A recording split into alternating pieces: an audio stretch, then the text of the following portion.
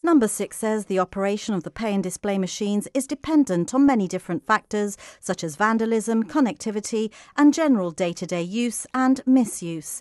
The government accused Marlene Hassan Nahon of making serious allegations and of trying to score political points. It says ministers rely on the answers provided to them in Parliament in good faith. It clarifies that all of the 34 machines accept credit card payments, although points out that on any given day there may be connectivity issues which affect the payments.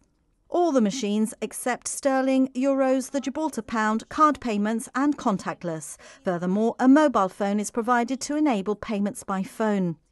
The government says it wishes to make clear that it's not defending or trying to deny that it's not entirely satisfied with the service currently provided to car users in Gibraltar.